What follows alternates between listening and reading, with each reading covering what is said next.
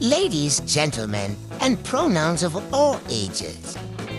Behind the Fiends proudly brings to you John Evans and Luke Martin, the world's worst show podcast.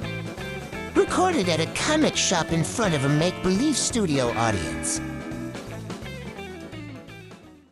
This is Therapy Sessions with the World's Worst Show podcast. I'm Dr. John. This is my assistant, Dr. Luke. Thank you for the introduction, Dr. John. I was waiting. So would you just come over here and just lay right here on this couch real quick and just tell me what you're feeling? Can I get off of it first, please? Okay, that's better. You comfortable? Need some water? I am, thank you. We got some fresh biscotti back there in the back with some tea. Maybe later. It'll dry out my mouth. Thank you. De nada. That's Spanish for you're welcome. Oh, I know. Thank you again. Thank you so much. That's what I'm here for. You. We got some topics today. Dick pussy. What is it? Where'd it come from?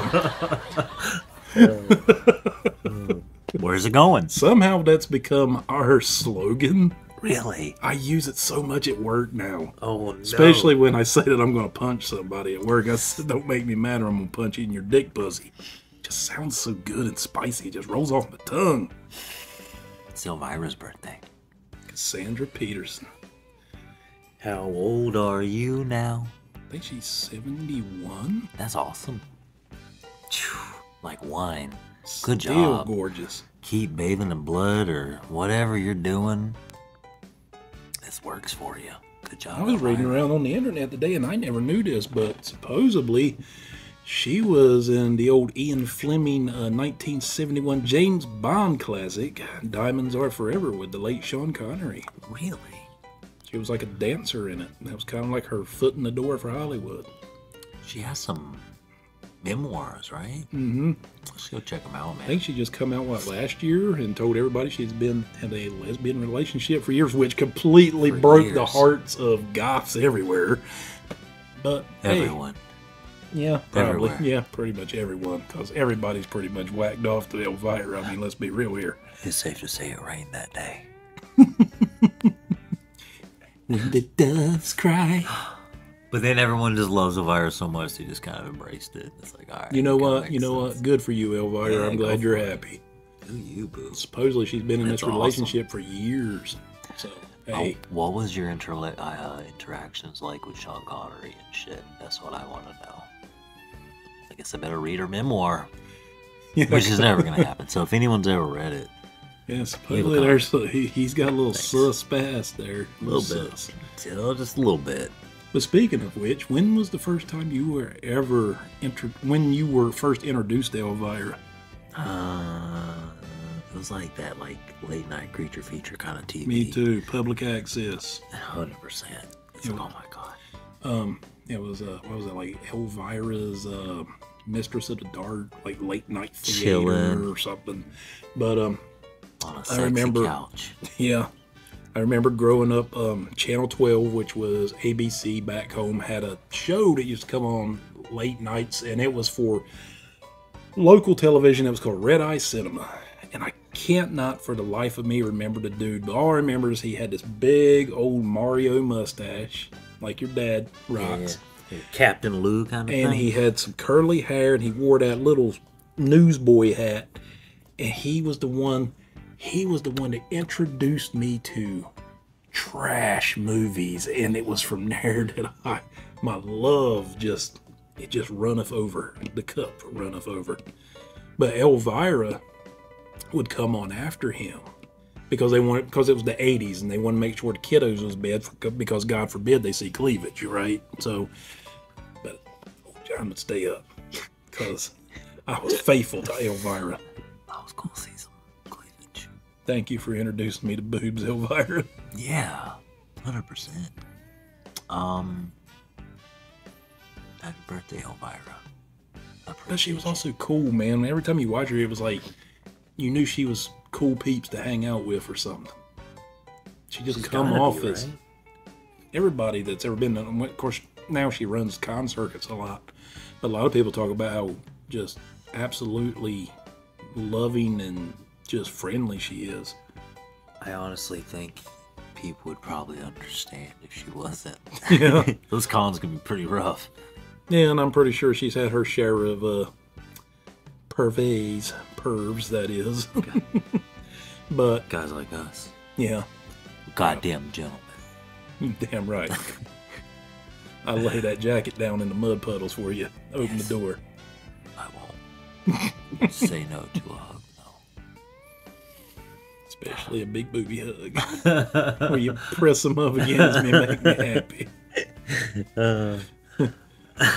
Oh my god. John's heart grew 3 sizes that day. Hey, I wonder if anybody found that lost military jet. Oh my god. Guys, listen. Nothing says that our military's inept quite like we just lost a F-35 fighter jet. If you find a fighter jet laying around somewhere, just throw a blanket over it. No, I don't know if you want to do that. Just fucking, just get away from it, huh? That's what I would do. Be like, oh, okay, takes a picture of something. Just fucking run away. Well, the good thing about it is... don't hang around. There is cause for concern. So basically they had a mishap in the ejection system on it. It ejected the pilot. And the jet, for some reason, fell off the radar. I don't know how, because those things have got all sorts of tracking devices on them. But somehow the Marine Corps lost it. But... man. If you kids out there happen to find it in the woods, don't go fucking around with it. Yeah. There is some I can kill you shit on that. 100%. Yeah, just, you know, listen to your old bell, John. Hey, get back in that tent. Oh, come here. Well, normally when they just do little training flights, they don't have munitions on them. They don't have rockets, and they don't carry... But I don't know if they carry... actual live rounds, because they do have machine guns on them. Surprising. I'm sure they found it by now. Surely. I don't know. Surely. Yeah, because that was back in 18th of September. But North Charleston is at South Carolina. It would have to be South Carolina, because that's where Charleston's where Paris Island is, the Marine Corps training station. Where you go to become the few, the proud, the Marines. Dun, dun, dun, dun, dun. Y'all look super hot in them fucking dress blues, by the way. I always used to get jealous at those military balls. Oh, yeah. Yeah, because there we are in our little puke baby shit green suit, the Army. Dun, dun, dun, dun, dun, dun, dun, dun. Comparing yourself to other people, man. Then you got the Navy with their little Popeye hat on and their fucking... people like their unis, man. I get it. Nah, I'm just saying, man, Marine Corps is tight. I steal that Valor and I'm walking around with my Revolutionary War shit. Guarantee I'll make some lady slug it up as I drag that cannon behind me. Who are you? I'm Ulysses S. Grant. You help me, this cannon is heavy as shit. Oh. Here, does this make you hot as I load this musket? Look how I plunge this round in there. That's how I'm going to plunge you. Let me twist up this mustache. I'm a real man. Pass me that sack over there, Papa's tired. I get shot with this big old ball bearing. You got to cut my feet off with a shot of whiskey. You gotta help me out of these long johns. Buttons are on the back. Goddamn, this shit's fucking hot. It's made out of pure wool. Big old onesie. Why do you even make these? Fucking goddamn toddler. Goddamn jacket weighs 50 pounds. Jesus. It's wool. On wool. On wool. With some brass ass buttons and shit. Those motherfuckers. Son, that was real men. Load, dude. They shot each other with bullets that were basically rocks. Yeah, and it was also the most stupid way to fight a war. Hey, everybody, let's just stand in this line while these goddamn cannons are aiming at us. But they can't stop us all. If we all get in many, many lines, they might mow us down for about 15 lines, but we'll still get through. Something's got to give. It was just a war of attrition type thing. It's crazy, yeah. I'd be like, you can suck my dick. Yeah, I am bro. not standing That fucking line. I'm gonna lay on the ground, all right? Oh, wait. Wait, General Grant, what's that over there? Oh, cannons? Fuck you. I'll be back here in the back. Oh, I'll be shit. stirring the beans. Man. I'm sure they had those. But I mean, Well, since obviously not. They stood in the line and got shot at. people still do that to a certain degree, though. And they do it because people told them to. You know that. It's just the way it is, man. There's a lot of ways to persuade people to do My shit. almost 20-year career in the Army didn't require me to stand in the line while somebody was pointing a gun at me. Thankfully. I think we learned maybe it just don't work so good. Yeah, a little bit. There were some takeaways. Yeah. Wow, we're losing a lot of guys per battle. This cannon's heavy as shit. Are you gonna suck my dick or what? I gotta go. The cannon's what I call my dick. Yeah. Woo!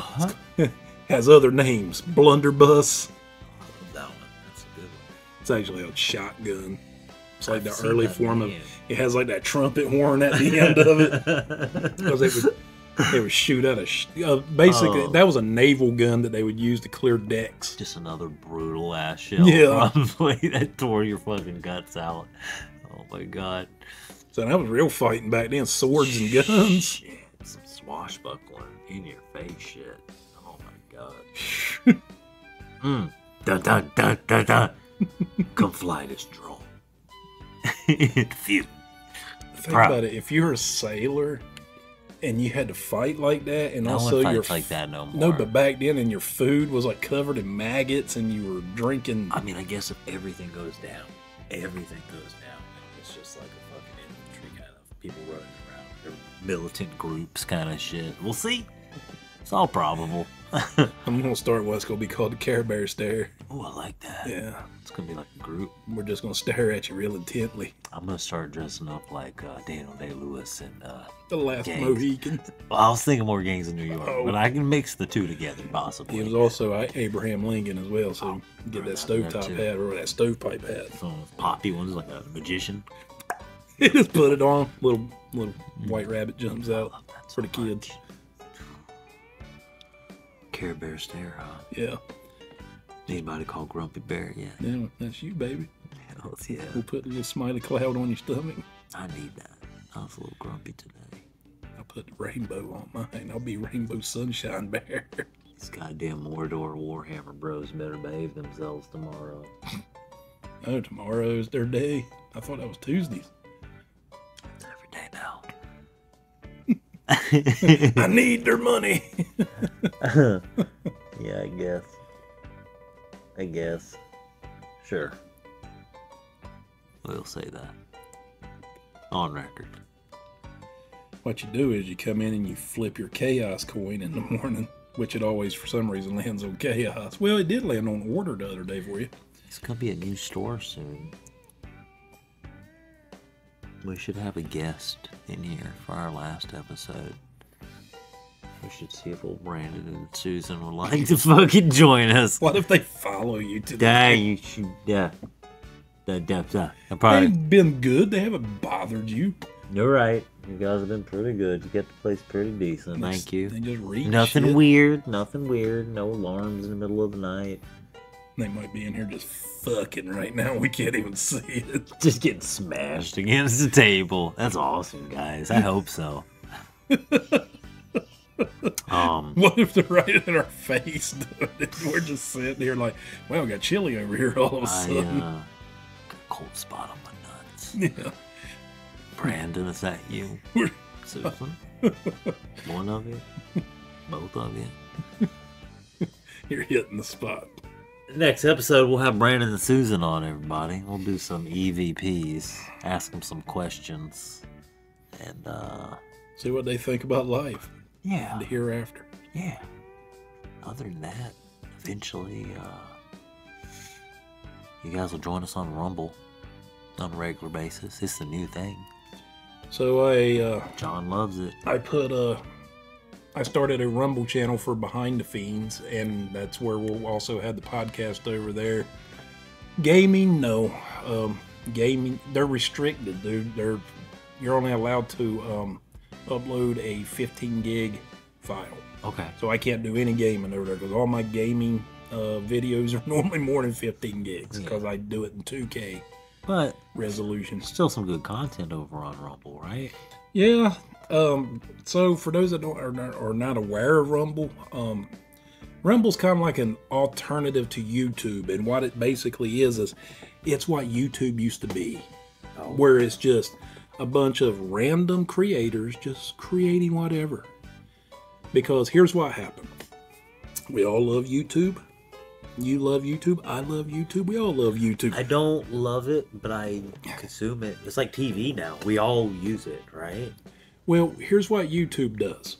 I don't love you at all, YouTube. YouTube is always going to push the influencers and the creators they want to push. And what I mean by that is... Exactly. It's a business. People like Mr. Beast, Markiplier, Dashy, Jacksepticeye, blase.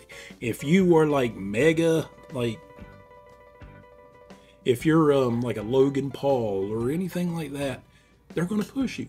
Because you're bringing in sponsorship money and you're bringing in more people to watch your shit. Oh. People like us, they will push us, but they won't push us like them. You should, guys.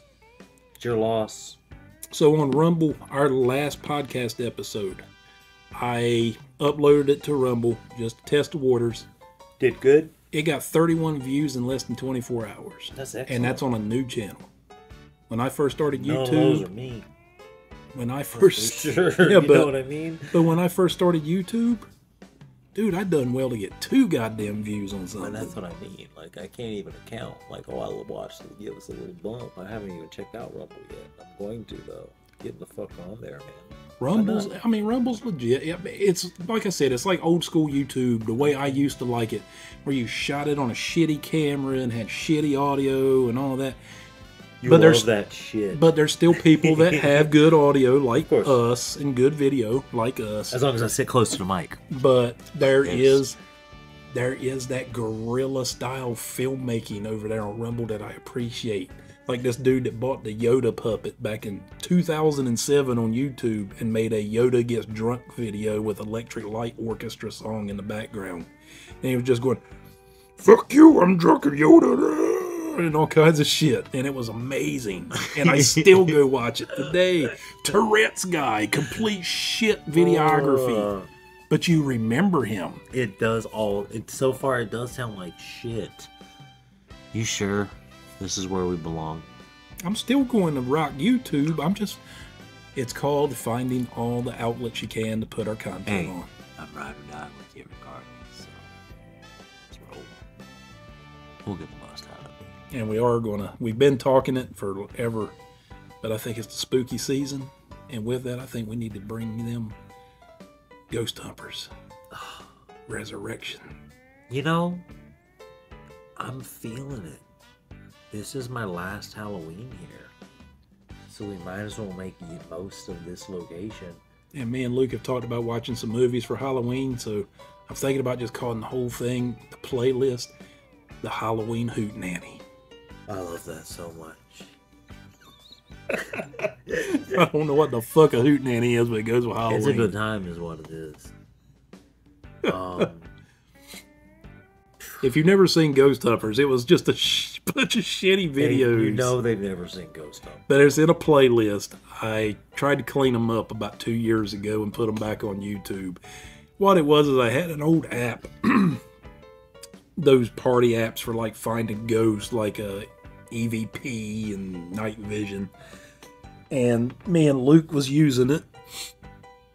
And so I took the footage from it and I just made a complete story out of it that Luke went to this place called the Dance Dimension with an old, not rapper, but breakdancer from the 80s named Tony Turbo, and he possessed Luke and all this other shit. And then at the end, they left a cliffhanger where something happened to me, but you don't know what.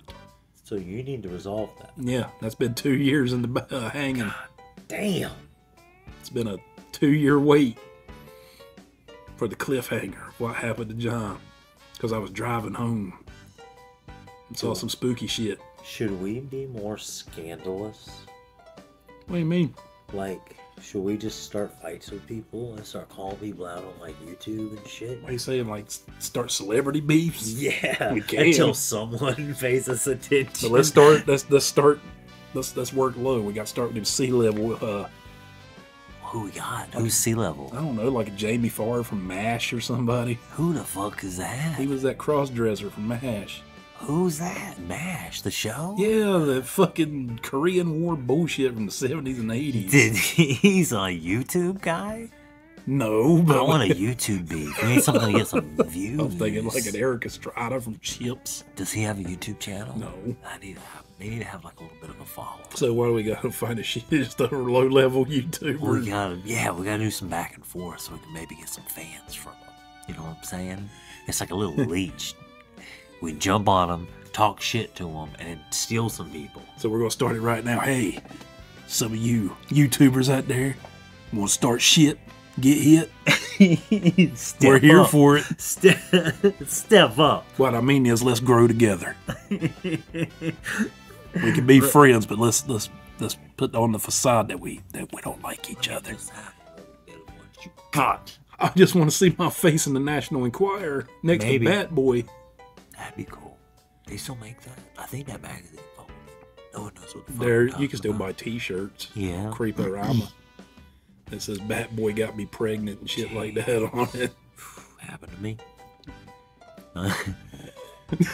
There's got to be something, and then we just work our way up until we're like starting fights with like the fucking Markipliers and the beauty buys and shit. We're like super famous from it. Yeah, because right now they're too famous. They got lawyers. I don't need no defamation case. I ain't saying anything negative about you. I'm just acknowledging who you are. I wouldn't dare say anything of the sort. Listen, I'm just gonna need about 100 fans from your pool of fans. You know what I mean? Some good peeps, some commenty peeps. We're starting an army. Yeah, like leave a like with that view. Some of y'all are just viewing without liking. Come on, man, throw me a like.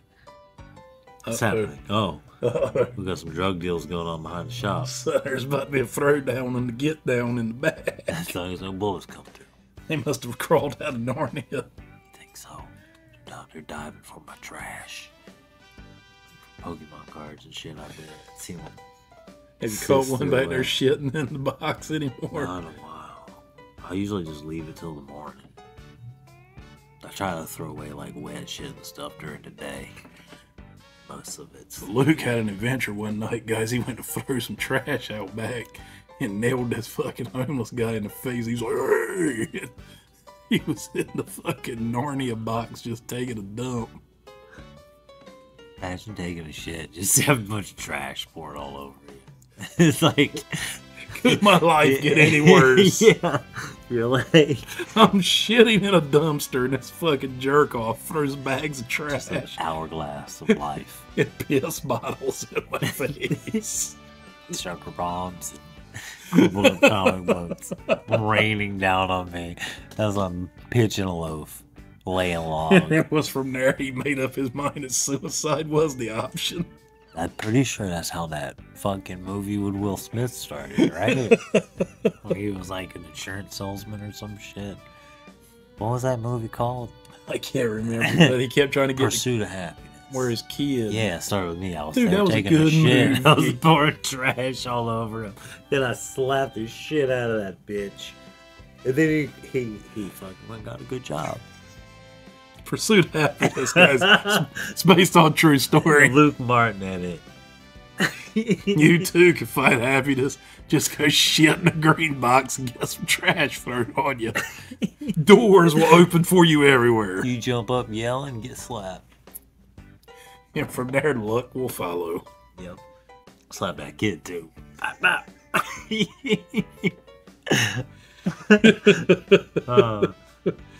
What you be a sassy for? I just gave your daddy paper to wipe up. You scared me. Lost my voice. Scared me. Made me lose my voice. It's Pursuit of Happiness. The Pursuit of Happiness. Luke Martin cut. What's next up for you? For what? Gaming channel. I'm still playing WrestleQuest and Bioshock Infinite. But I'm thinking about doing a Rumble. No, that's right, I can't, because Rumble only allows 15 gigs. Fuck. Well, throw that idea out the window. I was going to play Doom for Rumble, but, you know, whatever. How about YouTube? Yeah, but I don't want to get too many games going at one time, then it'll just get me fucking...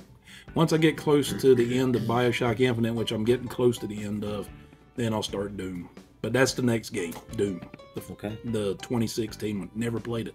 No. All right. Watch Gavin play it, but I never played it. Well, let's get it. And I love Doom. I even thought about playing old school Doom, but I don't know if people would enjoy that. I don't know. You don't know who gives a shit. Do what you want. That's right. What you Try want. you tell me, Dr. Luke. That's right. Welcome back in the tent, everybody. Well, that concludes our session. You can just put the rain stick and stuff in a little bucket by the door on the way out. You can go back there in the back and get you a few biscottis, some leftover tea, and you might be able to take it home to the cats. I would love that. Thank you. Thank you. You take care of yourself, John. We also got some extra tea bags in the back. Make sure you put the hot water in the cup first before you put the tea in, because you'll scorch it. I like to drive home with them on my face. Yes. Tea bags are good for the circles under your eyes. Yes, yes. I wear it above my lip like a little Hitler mustache and just drive and suck on it the whole way home. Get that full effect of caffeine. Absolutely. Suck on it. Yes. Yeah. Relaxes me, soothes me. Makes me feel at ease. I'll see you next week. Okay. Well, this has been the World's Worst Show podcast therapy session. It's been pretty bad. It's been your in-house therapist, Yeah. Dr. John, and Dr. Luke. Oh, I'm a doctor now. That's fantastic. So, Thank you, Dr. yeah, I named John. you that at the first of the episode. You said assistant. No, I said assistant Dr. Luke. I Go back and listen. Here's the doctor part. But thank you so much. I appreciate the acknowledgement. You're welcome. I'll get you that little paper that you can mount up over the wall that says you're a doctor. You just write on something for me. I'll put gynecologist. I love that. Pussies are my specialty. I want one that says volunteer firefighter. Tattoo assistant. And proctologist. That sounds fun. I'll go with, If you don't know what that is, that's an asshole doctor.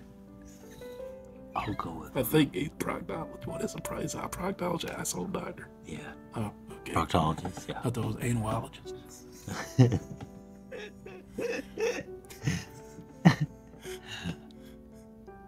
That sounds wonderful. Yeah. Gotta give it a proper name. You're sticking your fingers in people's assholes. Anasologist. Yes. I'm gonna go pee. I'm gonna go watch it. Goodbye, John. This has been John and Luke. We'll see you again next time.